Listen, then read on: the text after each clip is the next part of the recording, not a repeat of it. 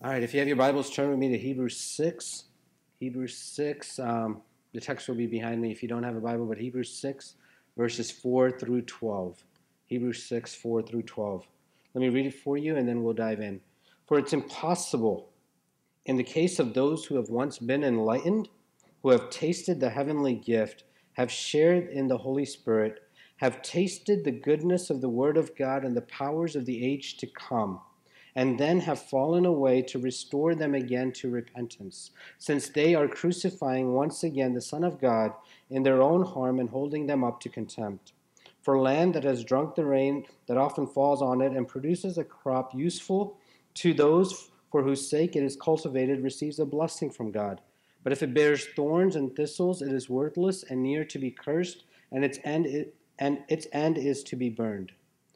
Though we speak in this way, yet in your case, beloved, we feel sure of better things, things that belong to salvation. For God is not unjust so as to overlook your work and the love that you have shown for his name in serving the saints, as you still do. And we desire each of you to show the same earnestness, to have the full assurance of hope until the end, so that you may not be sluggish, but imitators of those who through faith and patience inherit the promises. If you've been at LOFT for a while, you know that you've realized that we tend to go verse by verse in studying Scripture, and usually study books of the Bible at a time. And occasionally we'll do a topical study, like last summer we did the Marriage and Family series, but often what we do is we'll take a book and study chapter by chapter, verse by verse. And one of the reasons that we do this, one of the reasons we go verse by verse, is because it forces us, it forces me, and it forces all of us corporately to go through passages that otherwise we would like to ignore, that otherwise we would like to avoid, right? I mean, you watch televangelists on TV and listen to what they say. Oftentimes their message is the exact same thing, right? God wants to bless you. God wants to prosper you. God wants to give you a plane even though you don't have a parking lot to park a plane. God wants to provide for you. He wants to put millions of dollars into your bank account. But they're one-sided on their message, but they never get to the other side of what happens when we suffer? What happens when we go through pains and difficulties in life? Where is God in the midst of that? And so the danger of picking and choosing what we want to speak on is that oftentimes we neglect the other side. And so when we go through a passage and we study book by book, we're confronted with issues that we want to avoid. And this morning we're in a topic that's created a lot of controversy. It's created a lot of division. It's been often misinterpreted by people in the church. And so we're forced to address it because we can't just simply avoid it or ignore it. But before we dive into that, the message that our text speaks about this morning is the idea of perseverance. It's the idea of keep going. Don't stop. Don't quit. Don't take your foot off the pedal in pursuing Jesus. Follow Jesus with all of your heart. Don't go into cruise control mode in your spiritual life. Remember the passion that you once had when you first came to Jesus and you were in love with him and you were ready to do anything for him? Go back to that. Don't get lazy in your faith. Don't slow down. And the message that this writer is giving to this small church in Rome, a church that's going through incredible hardships, incredible difficulties, is the same message that we need to hear this morning. All of us get fatigued, don't we? All of us get tired out. All of us get worn out, especially being in a small church where all of us need to share the burden together. Otherwise, the two or three that do all the work will get completely burned out. It's hard work. We need you guys to be involved. We need you to be praying constantly. We need you to be giving constantly. We need you to be inviting people constantly. We can't do this if it's just two or three people doing it together. And oftentimes as we do this, it's very easy to get tired. It's very easy to get exhausted. It's very easy to get burned out. We've been there. I've been there, right? But beyond just in the church, in our own individual walks with God, it's very easy for us to get to a point where we're tired, exhausted. We fall into the danger of simply going through the rhythms of our faith because we're doing it, right? A lot of us grew up in homes where our parents were grounded in the faith, and we would have what we would call family prayers at night, and we would get together and we'll pray together as a family every night. But eventually, family prayer became something we did for the sake of doing it, right? It's not because we were sitting down to encounter God. We were doing it because that's what we did at the end of the day. And so there's a danger that if we're not careful, that we'll fall out of love with Jesus for Jesus' sake and simply begin to go through the motions of going through our faith and going through the steps of religion because that's what we're used to doing. And so we need to be reminded on a daily basis that we need to keep pursuing Jesus, that we need to keep following Jesus, that we need to keep loving Jesus. And there's a lot of things out there that distract us. Our jobs, as busy as it is, will wear us out, that if we're not careful, that we'll put our jobs over Jesus. Our family, as amazing as they are, and as we know that they're a blessing from God, if we're not careful, our families will become something that becomes more important than Jesus. And so the writer of Hebrews reminds the right people, listen, your job is good, your family is good, all of the stuff that you're pursuing is good, but there's nothing better than Jesus.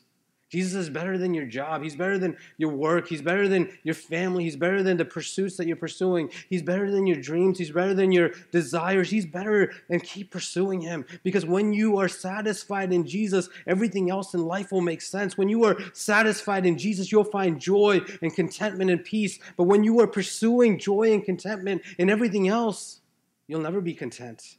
You'll never be satisfied.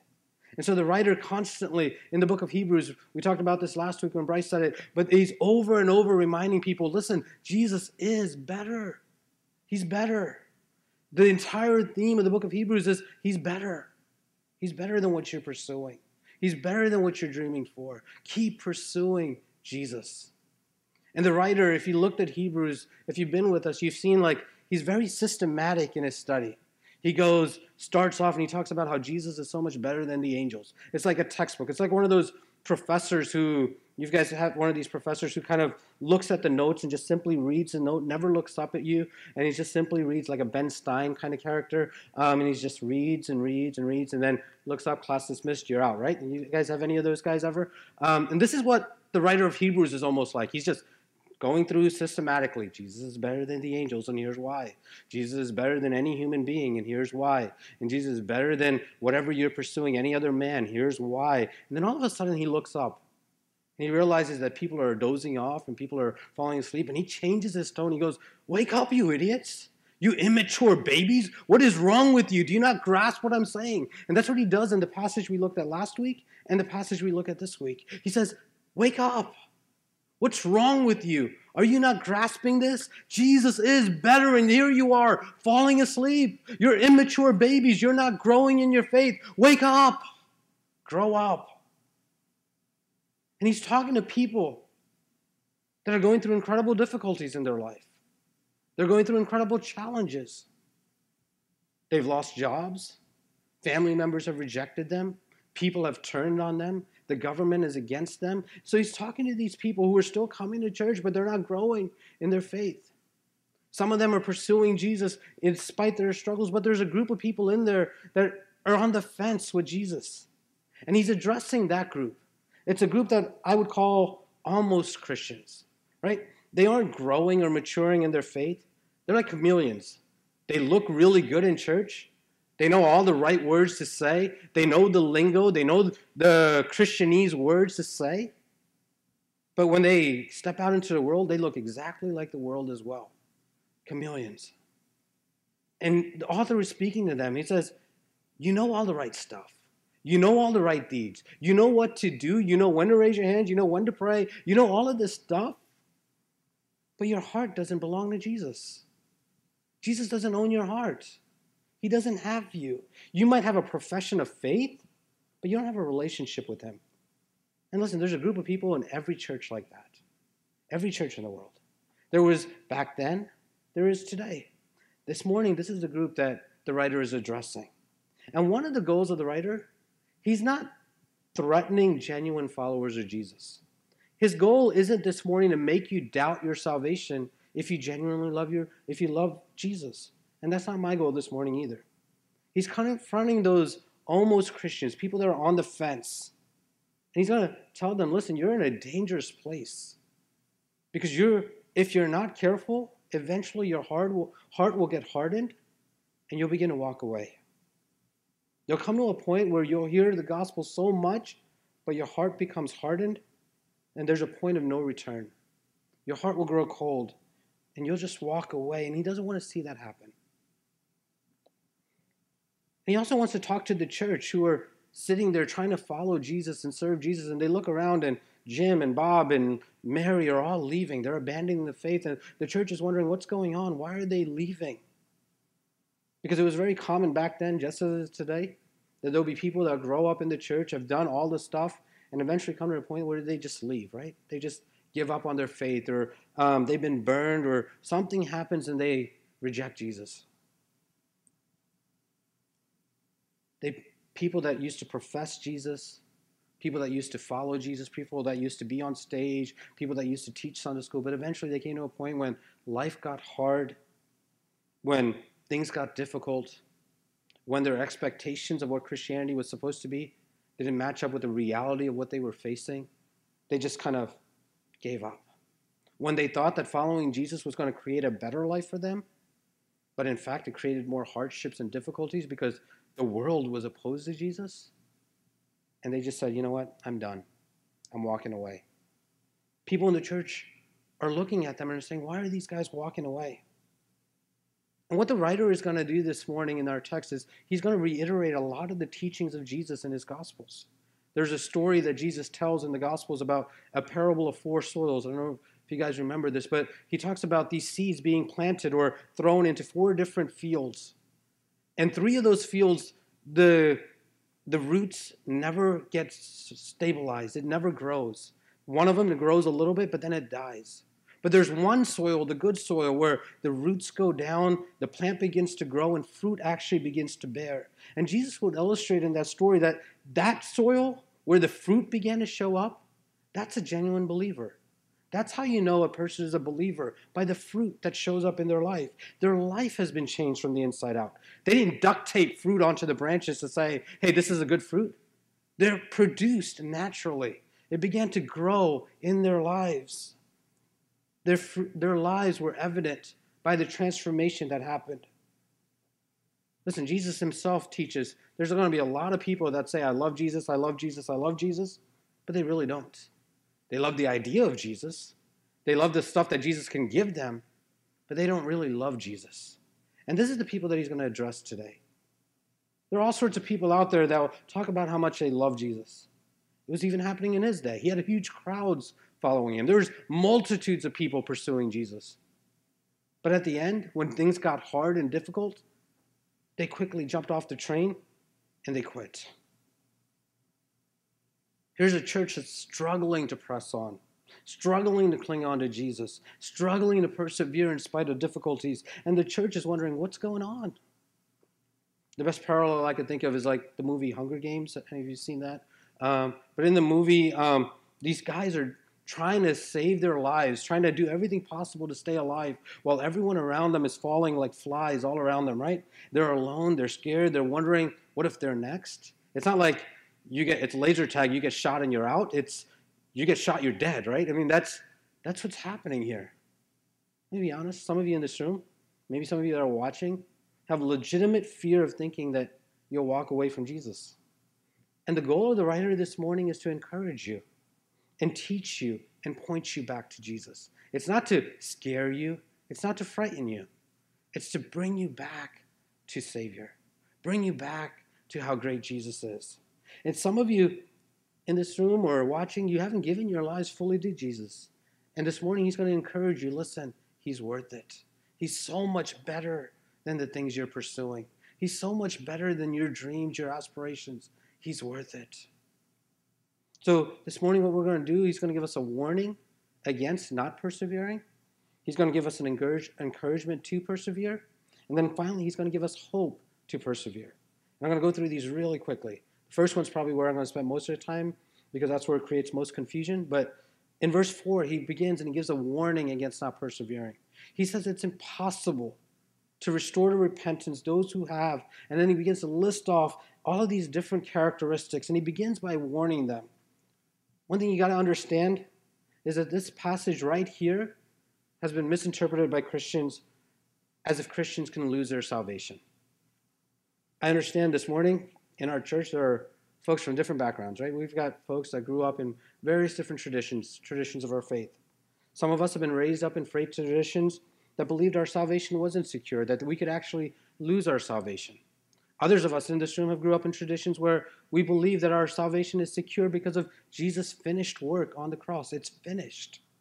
So we have differing viewpoints this morning. And listen, so far we've worked really, really well together, right? Theological disagreements have not created a division in the mission of the church. You might disagree with me on this topic. You might disagree with one another on this topic. But our goal ultimately is to point you to love Jesus, pursue Jesus, follow Jesus, where doubting your salvation isn't even an issue, right? We want you to be so in love with him that nothing else matters. And so that's what we want to encourage you. But our topic has caused a lot of issues in the church. For me, personally, I don't believe a genuine follower of Jesus can lose their salvation. I don't think you can. Because the evidence of a genuine believer of Jesus is the fruit that's in their lives. I find incredible comfort, I find incredible encouragement in the doctrine of the perseverance of the saints, or what I call it the preservation of the saints, that God will keep those who are his. That if I'm his, I'm in his arms and he will not let me go. I find incredible comfort in that. That motivates me to live my life. I'm his. I'm safe. I'm secure. I can do whatever he's calling me because I'm his. I find reason to pursue God even more in that doctrine. Because if he saved me, if he redeemed me, if he did it, then what I want to do is stay close to him. And so I find comfort in that. Those of you who belong to him, the enemy cannot snatch you from his hands. You're in his hands. He's got you and you can't fall through the cracks. Jesus says this, my sheep, my people, hear my voice. I know them. They follow me. I give them eternal life, and they will never perish, and no one will snatch them out of my hand. Listen, that's Jesus' hand. And then he goes on, my Father, who has given them to me, is greater than all of this, and no one is able to snatch them out of the Father's hands. Listen, he's saying, I got you, my Father's got you, and if you are mine, you ain't going anywhere. No enemy is going to knock you out of my hands. No adversity is going to knock you out of my hand. You are in my hands. But he gives a warning here. And he mentions 5 different things. Let me look at that real quick. First thing he says, it's impossible in the case of those who have been enlightened. What does that mean? Enlightened basically means to have your lights turned on. It means either God has turned the light on for you, or you realize how sinful you are. You come to the point to realize that, man, your life is a mess, right? You screwed up. You're a mess and you need help. There's a lot of people who've been enlightened, but that doesn't make you a Christian just because you've been enlightened. You don't become a follower of Jesus just because you know how bad you are. Everyone knows how bad they are. No one in the world thinks that they're perfect. Everyone knows how sinful they are. Everyone knows that they need help. Enlightenment doesn't mean salvation. These people had that. They were enlightened by the gospel message. Secondly, they tasted the heavenly gifts. It means they were experiencing something. These people had a Christian experience. All of us know people that had Christian experiences, right? We know people that when they were young, they would raise their hands in a message, or they would walk down an aisle, or they'll fill out a card, or they were baptized. They did something at some point in their lives, but the evidence wasn't there that they were following Jesus. Eventually, when things got difficult, when things got hard, they abandoned it. They had an experience, but their life wasn't different. Their life wasn't changed. The third thing, they tasted Jesus. Same thing. They tasted Jesus, but they didn't like what he had to offer. The other week, I was at Costco. And I was walking around, and if you've been to Costco, you see they've got these stands everywhere where you could try everything, right? You college students, $35 a year, once a year. You can go to Costco every day, and you can get a whole meal there and just feed yourself, right? It's perfect if you're a college student. But I was there, and I was trying everything. I go try the juice, I tried the crackers, I tried the piece of fish that they had, and I'm filling my stomach up with the food that they have. However, just because I walk around and tried everything, doesn't mean I went and bought everything, right? Doesn't mean I took everything that I tried home. I can taste it and not buy it because 1, I might not have liked it. 2, I might not have had the money for it. Or 3, I simply didn't think it was worth the price. Or I was on a diet. Okay, lying. I'm not on a diet. Like to eat. I tasted it, sampled it, might have even liked it. But there are a lot of reasons I didn't buy it or take it home. This is what these people did. They tasted Jesus. Wow, he sounds so good. He's delicious. He's he's appealing. I really like everything Jesus offers, but man, all these other things, it's competing. I don't want to, following Jesus means this. I don't want to give this up. They tasted what Jesus was like, but they weren't fully committed. And you guys know folks like that, right? They're like, oh yeah, I should go back to church one day, or but really I'm too busy pursuing this or pursuing that. Tasted Jesus, but never fully gave their lives to him. That's what these guys were doing. And there are folks in our families and our friends that have tasted him, but never gave their lives to Jesus. The third thing he says is they shared in the Holy Spirit. Here's where it gets a little tricky. Shared in the Holy Spirit. Nowhere else in Scripture does the Bible talk about people sharing in the Holy Spirit but here. Everywhere else where you talk about the Holy Spirit, a person is indwelt, controlled by the Holy Spirit. These people shared, but they weren't indwelt by the Holy Spirit. These are completely different terms. Listen, Jesus doesn't hold your hands. He doesn't just simply walk with you. When you are engulfed with Jesus, when you are baptized into the Holy Spirit, what happens is he takes over your life. He's not simply walking with you hand in hand and saying, go this way, go that way. He reigns inside of you. You are controlled by him. That's what happens when you become a follower of Jesus. You don't share him. He takes over your life. Next thing he says is having tasted the goodness of the word of God and the powers of the age to come. They heard the word of God. They heard it preached. They heard it preached in the synagogues. They heard it preached in the church week in and week out. They hear about Jesus. It still doesn't make them a Christian. They've seen miracles. Maybe even they performed miracles. And you're going to say, wait a minute, don't you have to be a Christian to perform miracles? No. Jesus says it in the Gospels. He says there's going to come a day when people are going to come to me and say, Lord, Lord, didn't we do this in your name? Didn't we prophesy in your name? Didn't we do miracles in your name? And Jesus is going to look at them and say, no, I never knew you. Depart from me. Listen, just because someone speaks it, just because someone does it, just because some cool things happen from some people that you watch on TV, doesn't make them a Christian. And so when you watch someone on TV who looks really, really cool and then they have a complete moral failure and they're living their lives completely contrary to the gospel, and you wonder if what happened? Maybe they weren't a follower of Jesus. I'm not saying they aren't. Some of them have a genuine fall and they come back to repentance. But do not base your faith on what another person does. Your faith isn't based on, wow, this guy is able to do miracles, so I'm going to follow him. That's not what you're supposed to do. You follow Jesus. Follow him and him alone. People will come. People will fall. People will mess up. But Jesus never fails. See, this is the description of the almost Christian. They experienced so much of God, but they were yet so far from God. Deep down, they didn't love Jesus for Jesus' sake. And you know who you could take as a perfect example of this? Is a guy by the name of Judas Iscariot, right? He was there. He heard the word of God. He did miracles himself. He saw the miracles. He tasted, shared the goodness of God. He shared the Holy Spirit, how God was working. And yet at the end of the day, he rejects Jesus. He experienced all of these things, but did he love Jesus? No. Was he a Christian? No, he wasn't. And the writer is saying, listen, there's a lot of Judases in our church, in our churches. And he gives them a warning. He says, having fallen away now to restore them again to repentance, since they are crucifying once again the Son of God to their own harm and holding them up for contempt. The word fall there means to fail through to a commitment. It means that you could be so near and yet so far from Jesus. They could have all the right things to say. They could understand a lot of theological truth and yet still not know Jesus. They don't have a personal relationship with him. Can I say this also? This doesn't just happen overnight. It's not like you woke up one morning and say, I'm just going to give up on Jesus.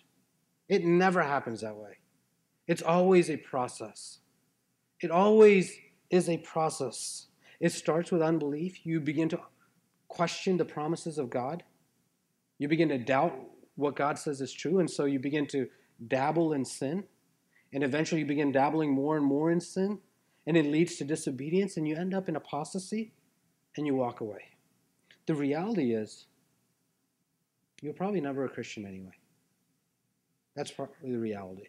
So the question this morning isn't whether a person lost their salvation, or the question is, were they really a Christian in the first place? Just because they did all these things or shared all these things? Because none of us in this room, and no theologian will say that someone can willfully live in blatant sin against God and pursue God. None of us would argue that. But the question is, were they really saved in the first place? Or did they just have some sort of experience that made them look like a follower of Jesus, like a chameleon? The text says that it's impossible for these guys to come back. I've been trying to think about how to illustrate this. And the thought came up with flu season and vaccination. But even better, yesterday, not better, but yesterday my daughter, we were at a siblings class preparing for the new baby to come, and they're teaching my kids how to change diapers and all this cool stuff. And afterward, right in the middle of that, she started complaining of a stomach ache. Like a really bad stomach ache. She couldn't move. She couldn't breathe. I mean, we have no idea what's going on. I take her home. I'm carrying her, and she's in a lot of pain even when I'm walking with her. And I didn't know what to do. So finally got scared and rushed her to the ER. And when we get to the ER, the nurse is asking, does she have all of her shots? Does she have her vaccinations and all this stuff? And eventually, as soon as she walks into the hospital, she throws up and gets better. And we just wasted like several $100s for her to throw up in the hospital floor. But in the midst of that process, the doctor started asking about vaccinations, right? And so Nicole was like, hey, what's a vaccination? And so talking to her about what a vaccination is that they put a shot of something that's actually bad into you so that your body can be immune, so that if you ever get the full exposure to it, your body's immune to it, right? And I might not explain it right. Chevy, you can correct me later. But that's basically what the idea is. A vaccination immunizes by giving a very mild case of the disease.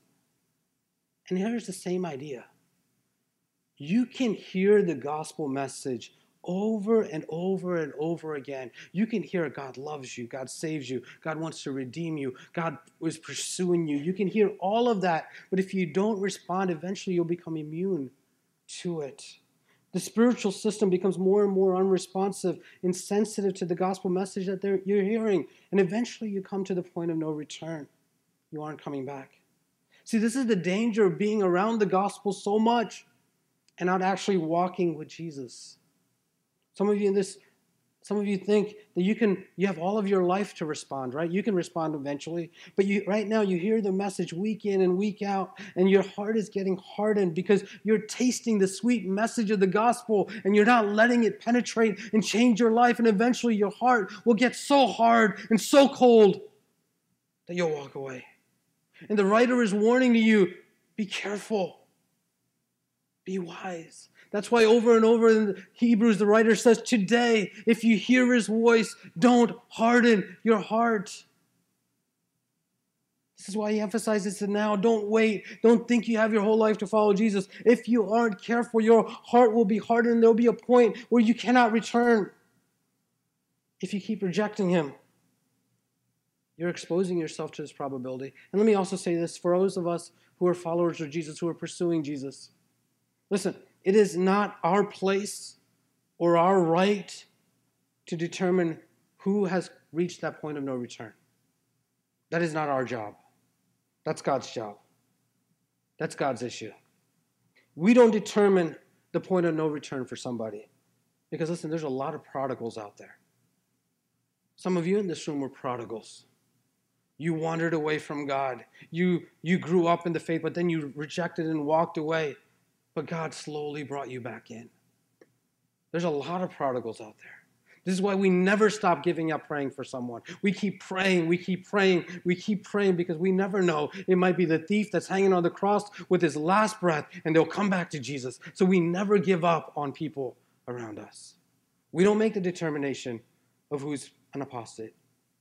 We keep praying for those around us. So he warns them. He warns them of the dangers of being around Jesus and not pursuing Jesus. But then he also gives us an encouragement. In verse 9, he says, listen, though we speak it this way, but for you guys, listen, beloved brothers, We know there's better things, things that pertain to salvation. He's convinced, listen, you guys, you're children of God. He calls them beloved. He sees the fruit of Jesus in their lives. As far as he can tell, they have a genuine faith in Jesus. He sees Jesus work in them. And he says the following in verse 10. He says that God is not unjust, so to overlook your work and the love that you have shown for his name in serving the saints as you still do. This is one of the greatest verses in Scripture. It is such a powerful verse if you let it penetrate your hearts. Do you realize what he's saying here? He says that the reason that you are doing the things that you do is because of your overflow of love for God. That you love people because you're in love with God. I know you love Jesus, and I can see it overflowing in how you love people around you. I see it. Here's the difference between someone who's self-centered and gospel-centered. I'm not loving others so that God can love me, but I'm loving others because God has loved me more than I can ever deserve.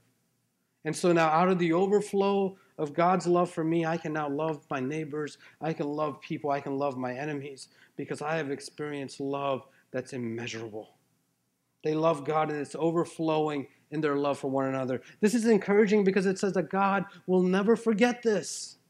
He won't ignore your love for him. If you forget everything else this morning, remember this. Sin, God will forget if you're a believer. Your sin, God will forget if you're a believer. But your deeds of kindness done in his name, he will never forget. He'll never forget it. Even if you forget it, he'll never forget it. He remembers it, and it says he writes them down. All the times you served and loved people, and you don't even remember doing it because you weren't doing it for other people to notice, but you were doing it because you loved Jesus. You might forget about him, but God never does. You might not even remember doing it, but God remembers it. He writes them down. In the book of Malachi, he talks about a book of remembrance of those who feared God, esteemed his name. When you do things out of your overflow for love for God, listen, when no one else notices, God does. God does. When you love your roommate simply because out of the overflow of your love for God, God notices. When you stop and talk to that homeless person and do it because of the overflow of your love for God, and no one else will ever know about it, listen, God does. When you decide to treat your enemies nicely and love them even when they don't deserve it, and no one notices, listen, God does. God sees everything that you do and every act of kindness that you do in his name. He knows, he writes it, he remembers it. Even if no one else knows it, God does. Listen, the world doesn't get it. It doesn't get people who love others because of an overflow of love for God. Because the world is very self-centered. I do things so I can get something back. But one who's been transformed by the gospel says, I do something because my life has been changed. Now I don't have to do anything to get something from people. I do this because God has changed me. This is encouraging. It is to encourage you to keep persevering, keep pushing, keep going, because there's a God who's watching you. And he sees everything that you do. And then finally, he gives us hope to persevere. Verse 11, he says, we desire that each of you show the same earnestness and have full assurance of the hope until the end, so that you may not be sluggish, but imitators of those who through faith and patience inherit the promise. Here's what he's saying. He's warned them. He's encouraged them. Now he's telling them to keep pressing on, keep enduring for the hope that you have coming and the hope that you see in other people. The word there, desire, is the Greek word basically meaning lust, right? Every other passage where this Greek word is written in the New Testament, it means lust. It's negative. But this is the only place where it's written in a positive form. And you have the idea what it means. Basically, I want you. I want you to do this. I want you to base your hope on what is to come and what you see in God doing in other people around you. It's like a boxing coach yelling from the sidelines, from the ringside, saying, keep going, keep moving, dodge your feet, keep pushing. I played a lot of Mike Tyson Punch-Out when I was growing up. Dodge your feet, move, keep punching, right arm, left arm. It's that coach that's saying, keep doing it, don't give up, keep pushing on, keep perseverance. Hope is a powerful thing, right? Hope is what keeps people pushing on, keep going. If a cancer patient gets paid, it's what keeps a cancer patient patient fighting. It's what keeps athletes pushing on and putting their work in during the day in and day out. It's what keeps us as believers in the race despite turmoil and suffering and hardship. This is why week in and week out after communion, I remind you that there's a day coming where what we hope for, we will see, right? We will see Jesus. And on that day, there's not going to be any more pain. There's not going to be any heartbreak. There's not going to be any more tears. There's not going to be any more sickness. There's not going to be any more struggles. There's not going to be any more disappointments. There's not going to be any loss. There's hope. That even though life is hard today, there's hope. Think about this. In every area of life, hope is fueled by history because of what you do. Because what do you do? What do you do when there's hope? If you're a cancer patient, you're fighting through it because you know that someone else has already fought through it and survived. If you're an athlete and you have a major injury and you're working through it, you're rehabbing, and you're not giving up because you know that someone else has gone through the same thing and they made it back. I can do this because someone else has done this. History fuels hope. And this is what he's telling them. He says, look back at the long line of godly men, godly women who have loved Jesus and through the centuries pushed through hardships, pushed through difficulties, pushed through pain. And when other people fell around them, when other people gave up, they continued to push forward and strive, and they didn't give up, and they reached their goal, and now they're enjoying Jesus. Look at them. Hebrews 11, a passage that we'll get to in this book, this talks about these men and women who have gone through difficulties, hardships, never gave up, never quit. When life was hard, they pursued Jesus. And listen, guys, you need to hear this morning. Because life is hard, life is difficult, but Jesus is worth it. He's worth it. Some of you feel like you're the only one that's going through what you're going through. You live in a huge city, and sometimes you feel like you're the only ones. No one understands. No one sympathizes with you. Your family doesn't. Your coworkers don't. Your church folks don't even understand. And the writer is writing to encourage you that you aren't the only one. You come from a long line of people who have done this before you. They went to battle for Jesus, and in spite of hardships and difficulties, they persevered. They didn't give up. They pushed through the end, and listen, if they can do it, the same God that was with them is the same God that's with you. You can make it. John Piper says it so eloquently. He says, I need to hear this message over and over again because I drift into a peacetime mindset as certainly as rain falls down and flames go up. I'm wired by nature to love the same toys the world loves. I start to fit in. I start to love what others love. I start to call Earth home. And before you know it, I'm calling luxuries needs and using my money just the way unbelievers do. I begin to forget the war. I don't think about people perishing. Missions and unreached peoples drop out of my mind. I stop dreaming about the triumphs of grace. I sink into a secular mindset that looks first to what man can do, not what God can do. It's a terrible sickness. And I thank God for those who have forced me in again and again toward a wartime mindset. He's reflecting on these men in Hebrews 11 and other men and women who have gone through the faith. And he says, I love reading about them because I realize that they did it. They persevered. And if they can do it, I can do it. If they can make it, I can make it. Probably one of the greatest examples in Scripture is a guy by the name of Peter. A guy who pushed hard, followed Jesus. And listen, he wasn't perfect at all, was he? He was probably the biggest screw-up in Scripture. Everyone around him deserted Jesus. And Peter deserted him as well. In fact, Peter denies Jesus not once, not twice, but 3 times after Jesus warned him that he was going to do it. He was the one who was constantly putting his foot in the mouth. But what did he do? He confessed. I love the scene in John where they realize they're on the boat and they're fishing. And Jesus tells them to catch the fish, and they catch the fish and they realize it's Jesus. Peter, he's half naked, jumps into the river and swims back to Jesus, even though he's fallen, even though he's messed up. He returns back to Jesus. See, that's the biggest difference between Peter and Judas. Both of them sin. Both of them screw up. But Judas never runs back to Jesus. Peter runs back to him. Very different scenarios. So we begin to find that failure is not final with the grace of God. Listen, I don't know where you're coming from this morning. I don't know how badly you have fallen. I don't know how badly you've screwed up your life. I don't know what hole you're in this morning. But I can tell you that by the grace of God, your story doesn't have to be defined by where you are today. The final chapter of your life has not been written. By the grace of God, you can change. And by the grace of God, things can turn around. Listen, there are people in this room that are testimonies of that. God, when we were in the worst of our scenarios, rescued us. He saved us. He redeemed us. And if there's one thing you could do is you can come week in and week out, look around at the people around you and say, if they can make it, I can make it.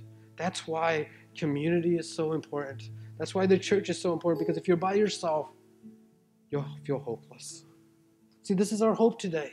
This is what the writer is encouraging us to do. Even if you've fallen, there's grace for you. Even if you're in a hole, the grace of God can lift you out of the hole. Failure is not final when it comes to the grace of God. So let's persevere. Let's push in. Let's go hard after Jesus because he's worth it. We come to the table this morning. We have the elements on the side. The bread and the juice represent the body and the blood of Jesus. Would you take a moment this morning to actually pray, to think, to commune with God? Some of you in this room, you've been so busy this week.